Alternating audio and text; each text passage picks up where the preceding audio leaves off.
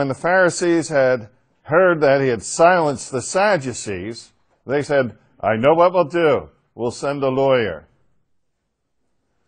This is, nothing ever changes, They send a lawyer. And this is not a lawyer from the Roman Empire. This is a lawyer of the law of Moses. One of them, a lawyer, asked him a question, and you have the motivation to test him. Oh, they should learn that you don't give pop quizzes to Jesus. He wins every time, okay? Teacher, what is the great commandment in the law? And Jesus could have gone, duh, You shall hear it is. There are only two. Love the Lord your God with all your heart, with all your soul, with all your mind. This is the great and first commandment. The second is like unto it. Love your neighbors yourself. You do those things, you got it. It fulfills all the law and the prophets. Is that an amazing summary of life? If people would live like this, it would be a world of absolute peace. That's pretty simple. We write rules and regulations and laws and precepts and all the rest, thousands of pages. If we would only do those two things, love the Lord your God, with all your heart, mind, soul, and strength, your neighbors, yourself, be a world of peace. All the Old Testament summarized in that. And do you notice there's one word common to both of those? What is it? Love. Do the highest good. Love is such a mixed up word nowadays. You have to recognize the Puritans like the word goodness better. Goodness of being, goodness of will, goodness of hand. In other words, you're a good person. That's goodness of being.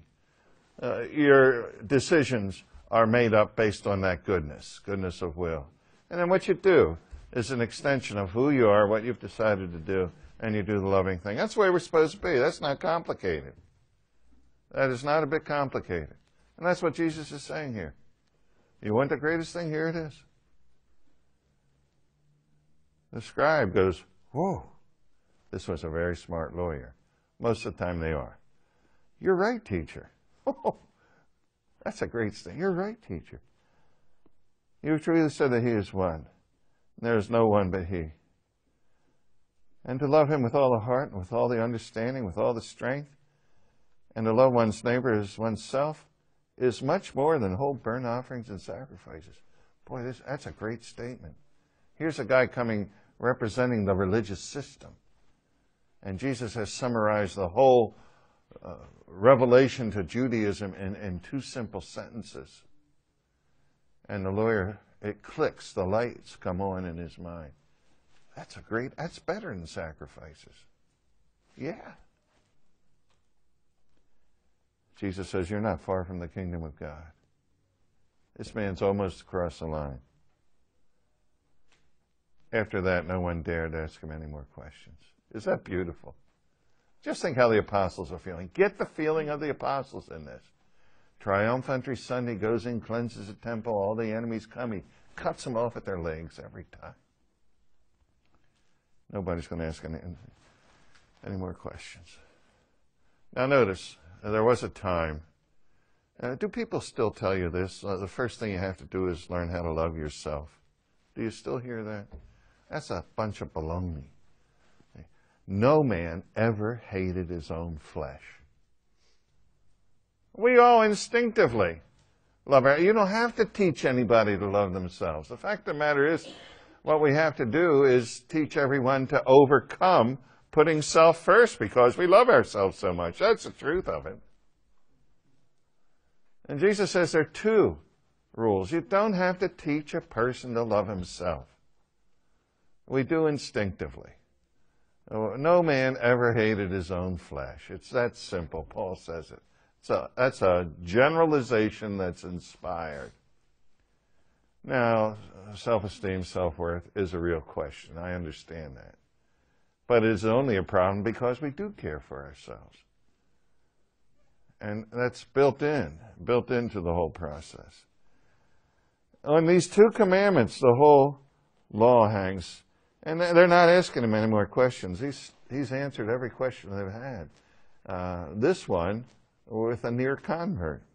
And Jesus said, you all done? All done with questions? I got a question for you now. This is a simple question. What do you think of the Messiah? Whose son is he? And it's always great when Jesus teaches like this, he'll ask a question, they'll respond to it, and by responding correctly, they nail themselves. What do you think of the Christ? Whose son is he? They said, son of David. That's simple. Well, here's a question. How is it then that David, inspired by the Holy Spirit, calls his son Lord? The Lord said to my Lord. He calls his son Lord. Now, they wouldn't debate that's what the psalm says. David writes the psalm, and he says, the Lord said to my Lord, sit at my right hand till I put thy enemies under thy feet. If David thus calls him Lord, how can he be David's son? Now, give me a one-word answer to that. How can David call one of his descendants Lord? Who said that? Where'd it come from? Incarnation's dead right. That's the right answer. They got to say, God manifest in the flesh. Emmanuel, God with us. That's the answer. It's so simple. And that's what they choked on. How can you, being a man, make yourself equal to God? You remember at the beginning when he forgave sins? Still the hang-up. This question is beautiful. How can David, whose son the Messiah is, call that Messiah Lord? It requires the incarnation. It's Christmas right at the end. I said you should be able to enjoy Christmas a whole lot more as we have put the life of Christ before us once again. Calls him Lord. That's what happened. We sing that joy to the world. What? Lord, Lord is come. We sing, veiled in flesh, the Godhead see. Hail the incarnate deity. Hark the herald angels sing that was. That's what we sing about at Christmas. And that's the question Jesus answers. No one was able to answer him a word. Why not? The answer's so obvious. It is very hard to be in an argument and lose every battle in the argument, which they had. The Pharisees, the scribes, the elders, the Pharisees and the Herodians, the Sanhedrin, the lawyer, they had all lost. And then Jesus asked them a question, and they can't say anything.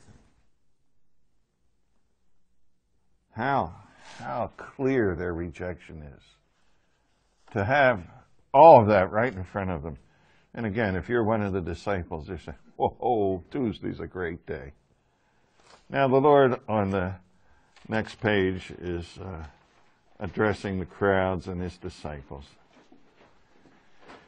And he tells us some important things. These poor people who could not bring themselves to acknowledge the truthfulness of his arguments, the scribes and Pharisees, he says, sit on Moses' seat. They represent God. They are sitting in the seat of Moses. They are God's authority in things religious.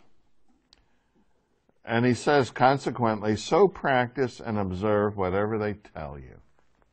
When they are reading the law of Moses, when they are going through the Old Testament in their synagogue practices, when worship up to now is functioning properly in the temple, do what they say, but not what they do. For they preach, but do not practice. They bind heavy burdens hard to bear, and lay them on men's shoulders, but they themselves will not move them with their finger. They do all their deeds to be seen of men. But did you hear what he said? What they say, do. That's a big lesson for everybody that ever listens to it. Have you ever, to a message, sometimes I don't finish my sentences. Have you ever thought this when somebody was preaching? He doesn't live like that himself. Well, what's he talking to me about? Have you ever thought that? Anybody? We have a tendency. The fact of the matter is, and I've said this before to you, and here it is again, all of us preach over where we are in life, higher than where we are. Our public persona is always better than our private persona. Got it? And that's true of the preachers, the teachers, everybody. The only person it wasn't true of in all of history is Jesus. So we have a lot of things that go through our mind when we're listening to somebody preach or teach. If he doesn't have a sparkling personality, we kind of doze off on him. And if it's not something light and fun and all the rest, we doze off. If he's kind of stiff in his presentation, we kind of go elsewhere. Our job as people who listen is to listen for the truth and change our lives based on it. You have to listen through some junk sometimes. It's not there to sit there and evaluate, give a person a 10 and 9. It's not homiletics class to see how well you're making a presentation. What we're there for is to get eternal truth. That's what Jesus is teaching us here. Even if the person is way off base, listen through it all, and you'll find something new, something that will help you that day, help you grow in the knowledge of our Lord. And if you come to a meeting with that kind of attitude, instead of saying, you know, how boring is this going to be? What's in it for me today? There's not a class you have at school that won't help you in the process of how you should live life, even if some of them are bad sometimes. All the time. I've had some really bad teachers. Probably been that way from time to time. That's just the way life is. Jesus gives us great principle here. You know, they don't practice everything. What they do, listen to what they say. That's from the Word, and do it. Don't be like they are. This goes against the concept. People will say you can never rise above your leadership. That's baloney. I hope some of you rise above the leadership you've had. In your church, in your family, in the school. You can be the real person, closer to what Jesus is. Don't do what they do, but do what they say when they're speaking for God. That's not a hard thing to learn, is it? You got to listen through. You got to discipline your mind to listen through. You got to watch a whole dumb football game for one good play. We can do that, can't we? Well, we ought to do that in the Word of God, too. These people, he says, they love the public places, places of honor, the best seats in the synagogue, salutations in the marketplace. They love salutations. He says, they love to be called rabbi, but you are not to be called rabbi, for you have one teacher, for you are all brethren. And call no man your father on earth, for you have one Father who is in heaven. Now, we all call our fathers father or daddy or papa or whatever. That's not what Jesus is ruling out. But he is saying that there is one source of fatherhood. And recognize that. Don't think it's any big deal because you happen to share the name of God that he's loaned to you to bring honor to him. That's why we're to honor our father and mother. It's a loaned name. He says, you be like me. And don't forget to say, it goes back to God. Neither be called masters, one master. Let's all read verses 11 and 12 together. Jesus really knows how to teach, doesn't he? Let's read it together out loud. He who is greatest among you shall be your servant. Whoever exalts himself shall be humbled. Whoever humbles himself shall be exalted. Is that hard to understand? It is so simple. So hard to do. And remember, you can tell if you're a servant if people treat you like a servant. They'll know who you are. You know who they are in this class. You know who the students are that you can depend on for help. And you know those who will turn you off. And Jesus says, be the servant. If your hands are cold, put them on your next page. It'll heat it up in a minute. This is a great page. I love this page. There are reasons I love it that I shouldn't love it, but the Lord really gets after him here. It's beautiful. Look at verse 13. Woe to you. Verse 15. Woe to you. Verse 16. Woe to you. Verse 23. Woe to you. Verse 25, woe to you. 27, woe to you. 29, woe to you. Woe. That's a lot of woes. And he is so mad at the Pharisees by now. The phrases are followed by hypocrite, hypocrite. This is the second time Jesus has done this. Woe to you, scribes and Pharisees. You've shut the kingdom of heaven against men. You don't enter and you won't let anybody else in. It's one thing to say no yourself. It's another thing to keep other people out, you hypocrites. Woe to you, scribes and Pharisees, 15, you hypocrites. You're very evangelistic to make people Jews. You travel across land and sea to make a proselyte, and he's twice as much a child of hell as you are. You have a perverted form of Judaism. They escaped some pagan religion to be dumped into a religion that's a twisted form of truth. And they're twice as condemned. Woe to you, blind guides. You have all these rituals. You say, I swear by the temple, I swear by the altar, and all the rest. And all of that's to your advantage. You hide behind religious oath where God is the one who makes it all valid. 23, woe to you, scribes and Pharisees. You tithe mint and dill and cumin, have neglected the weightier matters of the law. I've mentioned this already in the first go-round of these woes. This is an important concept. Christ himself says there are some things in the revelation of God that are less important than other things. Did you hear that? Some things are less important than other things. The important things are like Ephesians 4. There's one God and Father, one Lord Jesus Christ, one Holy Spirit, one body, one baptism, one faith, one hope of our calling. They're called cardinal truths. We don't back off of any of that, ever. We don't back off of the deity and humanity of Christ. We don't back off of inspiration of Scripture. Cardinal truths. There are some other things in the Bible that are important, but your life's destiny doesn't hang on it. Can you name some of those kind of things? It says on the first day of the week when you come together. Is it critical that it be the first day of the week? It could just as well be the third day of the week. The first day was convenient in that day. I think there is a significance to Sunday, this side of Judaism. It is the Lord's day. But the day doesn't matter. Jesus says that. All days are alike. If it's holy on Tuesday, it should be holy on Sunday, it should be holy on Tuesday too. So that doesn't matter. Summer keepers, the questions relating to diet. And Paul would adjust that. We've been hearing that. They're not the critical things of Scripture, whether you eat a pork chop or a slice of ham or a piece of beef or lamb. That doesn't matter. It's not important. But you adjust that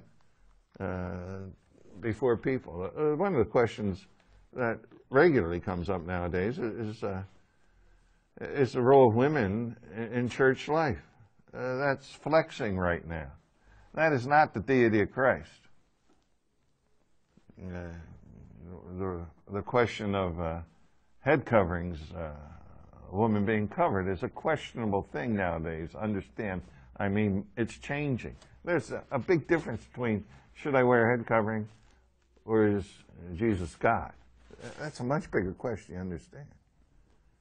So you have to know where you will draw your lines of importance and what you will die for and what you won't die for. Now notice what Jesus says. There are major points and minor points. You should do both. And our attitude should be, I'm going to do everything it says in the Bible. But we can go crazy on that, just like the Jews did. And he nails them. He said, you're big on tithing salt and pepper, but you're not real big on the big things like justice and mercy and faith. So let's not miss the big things. Do the little things, but don't miss the big things because you're so taken up with the little things. That's an important concept. Matthew 23:23 is an important principle of life. A little bit of humor by Jesus, you blind guides straining at a gnat and swallowing a camel. Imagine that. Woe to you, scribes and Pharisees, hypocrites. You have an outside of the plate that's crummy, inside is filthy. It should be clean. You've choked down a lot of bad stuff with your theology. 27, woe to you, scribes and Pharisees, you're like whitewashed tombs. We've just come off a holiday, a Veterans Day, and we've seen many a graveyard, and they're beautiful, aren't they? They're places of remembrance and honor, peaceful. Wouldn't be so kind of contradictory. They'd be great places to have picnics. Always well kept, or most of the time well kept. But underneath, we're sitting on a spot where if you go 6 feet under, it's really not very pretty. And he says, that's the way you folk are. You outwardly appear religious, but you're corrupt inside. You're like whitewashed tombs. Ooh. And then he says, speaking of tombs, let me take that a little further. Cemeteries are not only places where you bury the dead, it's where you honor the great with statues and monuments to their memory. And he says, I go around Jerusalem and I see there's this prophet's tomb, that prophet's tomb, another prophet's tomb.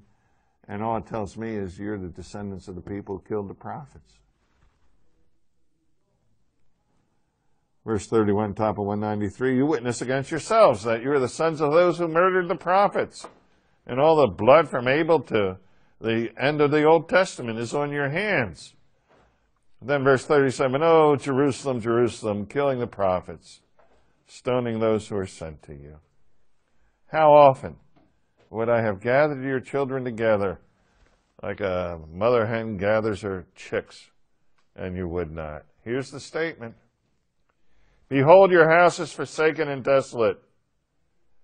I tell you, you will not see me again until you say, blessed be he who comes in the name of the Lord. That's the second coming, when he comes to establish his kingdom after the tribulation.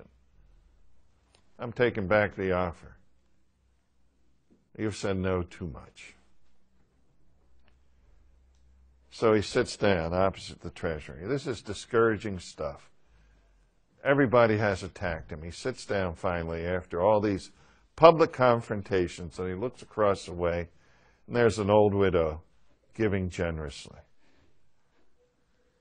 What a contrast to all these phonies doing the little thing.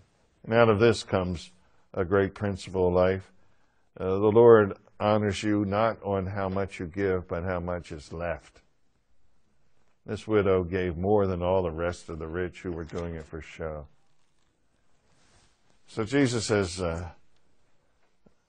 done his last public teaching. He's watching, and he sees the widow. And then he has another little encouraging word. This is a striking paragraph, 179, 194. We get these two guys that are always serving other people. At the top of the page, now among those who went up to worship at the feast were some Greeks. So they came to Philip. Why would the Greeks go to Philip?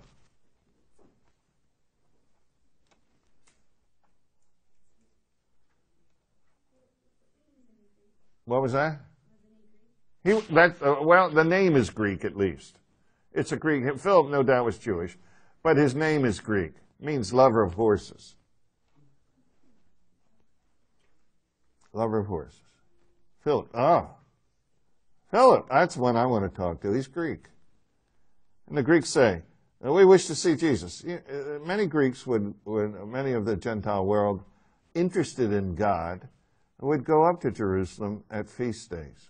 And here's a group of them. And the Greeks come to Philip and say, we wish to see Jesus. We've heard a lot about him. Philip went and told Andrew. This is like the feeding of the 5,000 with the fish in it. Andrew went with Philip, and they told Jesus. Look what Jesus says. The hour's come. Why would that invoke such a response on the part of Jesus that the Greeks had come? That's a big question. Hard question. Can you get the flow? You remember the Berean ministry where Jesus introduces a new theme, the banquet theme. What's the banquet theme? The Gentiles will be coming. Now go out into the highways and hedges and compel people to come in. My table will be filled. Many will sit at kingdom in the millennium, and those who are invited first, the Jews, will not be there. but from east and west and north and south, from all over, they will come. And they keep saying, no, we're not going to the feast, not going. No, no, no, they won't receive the invitation. And now, Philip and Andrew come with the Greeks, and Jesus says, my hour's come. What's his hour? You see, he has to jump over the cross to be able to get to the Great Commission that says, go into all the world. Up until now, he had been saying, go only to the lost sheep of the house of Israel. Now the Greeks are coming. The banquet's going to be full. He's leaning in that direction on the other side of the cross. Jump cross. To be able to be able to, as far as into the great all the world, all the world. Haven't been saying the lost sheep. It's a little bit of Greeks are coming. A little bit of banquet. A little bit of banquet. A little bit of in that direction. A little bit of the other side. A little bit of cross. A little bit of. To be able to get to the great and that says all the world. Up until you're been saying the lost sheep of Israel. Greeks are coming. Banquets. He's in that direction. The other side. Cross. Jump cross. To be able to get to the great all the world. All the world. Been saying the lost sheep. Greeks are coming. Banquets. In that direction. The other side. Cross. To be able to get to the great commission that says all the world. Up until you've been saying the lost sheep of Israel. Greeks are coming. Banquets. He's in that direction. The other side. Cross. Jump cross. To be able to get to the great all the world. All the world.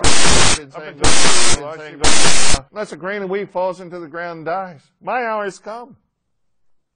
Look what he says in 27. Father, shall I say this? Father, save me from this hour? What's his own answer? Is that what he should pray? No. For this hour came I into the world. I'll say, glorify your name. And a voice thunders from heaven. This is the third time the voice is heard. Twice it said the same thing. At the baptism, this is my beloved Son in whom I'm well pleased. At Transfiguration, the same thing. Here, a different thing. I have glorified my name, and I will glorify it again. The crowd didn't understand the words. It was for Jesus. He says, now is the judgment. This voice has come for your sake, not for mine. They didn't understand it. Just heard the thunder. Now is the judgment of this world. Now shall the ruler of this world be cast out. And I, when I am lifted up from the earth, will draw all men to myself. Being lifted up from the earth was to show what manner of death he was going to have, being crucified. Now the harder question is, how's he drawing all men to himself? This is a response to the Greeks coming. He knew his hour was coming. He knew this pointed to the time when he would later say to his disciples, go into the whole world and preach the gospel. In your going, preach the gospel. And they went and did that. When he says, I will draw all men to myself, he is not saying each and every man. He is saying all kinds of people, not just the Jews now. Go into all the world and preach the gospel. He cannot be saying what he said earlier, that unless the Father draw him, no one will come. And now say, all will come. The only people that come are the ones that are drawn. And Jesus will say to the Jews, the reason you don't come is because the Father has not drawn you. That's why I said about Judas, what I did. He knew who it was from the beginning. The drawing is from all sorts of places and nationalities and peoples, not just limited to Judaism. That's the all. It's not the all that is all-inclusive. It's the all that is from every nation and tribe. My seat, my banquet will be filled in the millennial kingdom, and there'll be all sorts of people there. And we are a product of that. We represent amongst us so many different ethnic backgrounds. We're such a mix. I'll draw all sorts of people to myself. We're so glad for that, aren't we? And he said that requires a cross, because I can't say that. Later he will say, go into all the world. Not yet.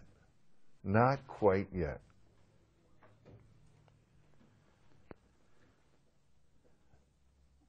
The crowd answered him, "We have heard that from the law that the Christ remains forever. How can you say he's going to be lifted up?" And he said, "Well, I'll be with you a little longer."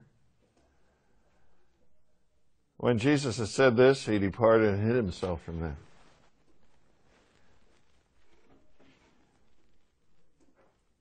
Though he had done so many signs before him.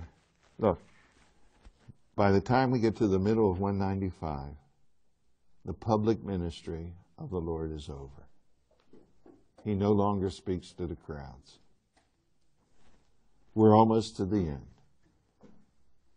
And here are two statements. Though he had done many signs before them, yet they did not believe in him. It was that the word spoken by the prophet Isaiah might be fulfilled. "Lord, who has believed our report? And to whom has the arm of the Lord been revealed?" Therefore, hear this, therefore they could not believe. For Isaiah again said, hear what Jesus is saying about why they didn't believe. He has blinded their eyes and hardened their hearts, lest they should see with their eyes and perceive with their hearts and turn for me to heal them. That's why they couldn't believe. He's blinded their eyes. That's a hard verse. But just think what would have happened if he hadn't blinded their eyes. They'd have received him. There'd have been no cross, no salvation, no nothing. All of that was prophesied. We were there in the first class when we said these things are all prophesied. Is it a legitimate offer of the kingdom when it's already sewed up in prophecy? And there's a tension we have to hold forever in our lives. How God is working out his exact purposes, including the obedience and disobedience, both of them, of the people with whom he is working, which he has predetermined. It's a tension that we have to learn to live with. Can we all live with that tension? It makes us say, there's a God in heaven who does things according to his purposes, and I can understand everything he has revealed to me, but he hasn't told me everything because I couldn't handle it. And when I get to that door, I say, okay, I am finite, you are not. And we have to live with that. This is what Jesus said. Nevertheless, listen to this one, verse 42. Nevertheless, many even of the authorities believed in him, but for fear of the Pharisees, they didn't confess it. Even when the Sanhedrin, there were a lot of people who were believers. We know two. Can you name them? Joseph and Nicodemus. They'll show up soon. It will say they took courage. And they show up soon. The Lord blinded them. That's why they didn't believe.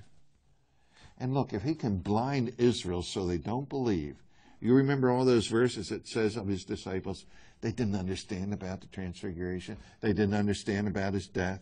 It was hidden from them. If he blinds Israel altogether, it's no big deal for him to put a little haze over the eyes of the disciples so that they can do after Galilee, they can do Judea and Perea with some enthusiasm. God's really in charge. Really is. Here's a final public statement of Jesus. Jesus cried out and said, "He who believes in me believes not in me, but in him who sent me. And he who sees me sees him who sent me. I have come as light into the world, that whoever believes in me." Did you hear that? Right after saying, God's blinded you. He says that whoever believes in me may not remain in darkness. If anyone hears my saying and does not keep them, I do not judge him, for I did not come to judge the world, but to save the world. He who rejects me and does not receive my sayings has a judge. The word that I have spoken will be his judge on the last day. For I have not spoken on my own authority, but the Father gave me authority. And they probably recoiled with that again. They hated that. And I know that his commandment is eternal life. What I say, therefore, I say as the Father hath bidden me, and I am done saying now. He says no more to the public. Put a line across there. It's the end of the public ministry. His summary statement is, Israel was blinded. I speak with the authority of God. I came that whoever believes will have eternal life. And that's the final word. From now on, he just talks to his disciples and the judges. Now, what he says to his disciples is the fourth great discourse in the life of Christ, called the Olivet Discourse. I have a little outline for you. A couple of you would give this out, please. The Olivet Discourse is full of the Lord's return, and I've heard so many messages out of the Olivet Discourse on the rapture. It's not funny. The rapture's not in the Olivet Discourse. Nowhere. Okay, if I'm doing with my left hand, this is my left hand, yeah. With my left hand, I'll do the rapture. With my right hand, I'll do the second coming, the Lord's descent. And this is how it goes.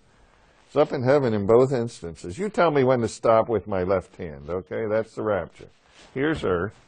Here's the Lord's coming. Let's do the rapture. Where do I stop? Right about there. Where do I stop with the Lord's return to establish his kingdom? Right there, right? That's a huge difference. That's the way it is. This is about this one, not this one. This is, boom, boom. This one is, and I'm here for 1,000 years. There's a huge difference. Huge difference. Everything in the Olivet Discourse relating to the return of the Lord is about him coming back to earth, okay? So, he starts to teach. Now, in the outline, you have the basic elements of this Olivet Discourse. Jesus left the temple. He's going to go over. He's going over to a mount. Guess what the mountain's called? What? The Mount of Olives. That's how this thing gets its name. He goes out the gate, down the Valley Kidron, up to the east on the Mount of Olives, and he's looking over all of Jerusalem. And you can see the wall, the eastern gate. You can see the temple. You don't see the Mosque of Omar, which you see now with that gold. Everybody thinks, you think, oh, there's the temple. No. That's where the Muslim worship. Okay? But that's the place. And they're looking and they're seeing all of that. As he left the temple, he was going away. His disciples came to point out to him the buildings of the temple. I like Mark. Is it Mark? Yeah, Mark. Look, teacher, what wonderful stones and what wonderful buildings.